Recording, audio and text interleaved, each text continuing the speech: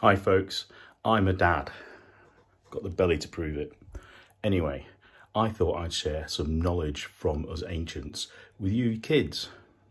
Now, there's a piece of technology that's commonly found in the houses of most people, and it's called a light switch. And this has two functions.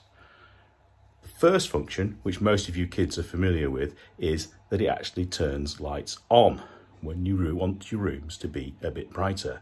But the second one, which seems to be eluding most of you, is that it turns the light off as well. Allow me to demonstrate. Light off, light on, light off, light on.